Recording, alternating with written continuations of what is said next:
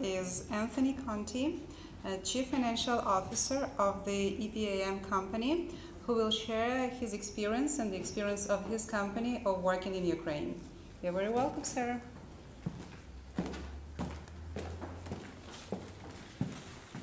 Thank you, Tatiana, and thank you for having me today. I'm honored that you invited us and want to hear from EPAM Systems. Just to tell everybody a little bit about EPAM so you have some idea as to what we do. We're a leader in the software product development space, which is an industry where we work with our customers to help them develop the products that they are turning around and selling to their end customers. So we're developing a lot of very high-end custom development applications for our customers. And we are firmly rooted in our delivery centers across Central and Eastern Europe. We have about 10,000 engineers, IT professionals globally across 17 different countries in 4 different continents. So we're pretty globally diversified. We have about 700 million is our target for revenues for this year, so we've been growing quite nicely.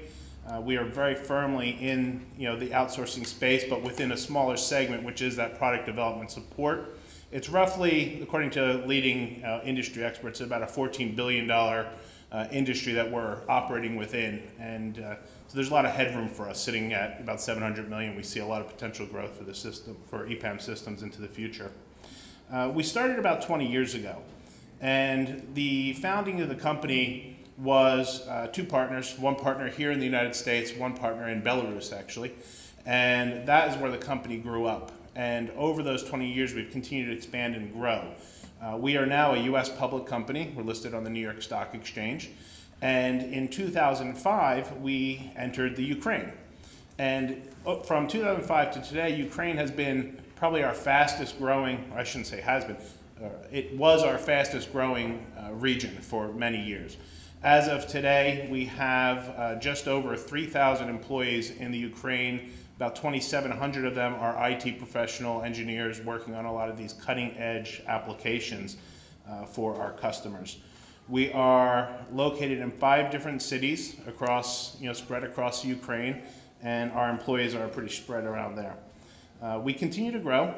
Even in 2014, we added about 5% in the first quarter of the year to our headcount in Ukraine. So we remain, committed to the region, and we continue to grow quite aggressively in the locations. Our 2,700 Ukrainian IT professionals are products of some of the, the top-notch universities from, the technical universities within Ukraine, and we do a lot of work in the Ukraine with those universities. We have a lot of programs, we run a lot of student labs, and we do a lot of work around helping to build the curriculum and helping to build the, the educational capabilities of these people coming out. And then hopefully they are coming to work with us or one of the other fine employers within the Ukraine in the IT industry. So that's a very big piece of what we get from being in Ukraine, is that high caliber talent that comes out of those very quality, top-notch institutions. Most of the people we are hiring have what is the equivalent in the U.S. of a master's degree in some of these technical capabilities. So that's very valuable to us, as you would imagine when you're developing these very cutting-edge technologies, when you're dealing with technologies in the cloud, or the mobility applications, or the big data or business intelligence. These applications are very cutting edge, very new to the industry. It's very emerging technology type work. So we need that very top-notch engineer that can really help us kind of solve the problems for our customers, because that's really what we're doing. And some of the things that the people in Ukraine are working on are very, very interesting. So a lot of you probably are using products that some folks in the Ukraine have developed, whether it's an app on your iPhone, whether it's an internet search engine or some functionality that comes across from the internet search engines, whether it's an e-commerce site that you use to buy those holiday gifts for your family and friends. A lot of that is exactly what we're building for a lot of very large multinational companies. We do a lot of service to both the US and Europe. I would say it's about a 50-50 split for the Ukrainian population of where they're working. And they're working in industries such as banking and financial services. So two of our top clients, UBS and Barclays, do a lot of work with both of those banks out of the Ukraine, developing a lot of their products and services. We work heavily in the software vendor market. So historically, some of our key customers have been SAP, Oracle, and other big software vendors. We also then do a lot of work in the travel and consumer space. We've developed a lot of travel booking sites, a lot of loyalty programs. So if you have loyalty programs for your favorite hotels or your airlines, odds are EPAM engineers and a good chance that some Ukrainian engineers were behind that site that you use on a very regular basis. Then we also work in business information and media and a couple other smaller verticals that we've really started to penetrate, and we do a lot of interesting stuff. And all of that is really due, and our success is very much due to the quality and talent that we get from the Ukrainian institutions and others in obviously Eastern Europe, because we have other representatives in that region. So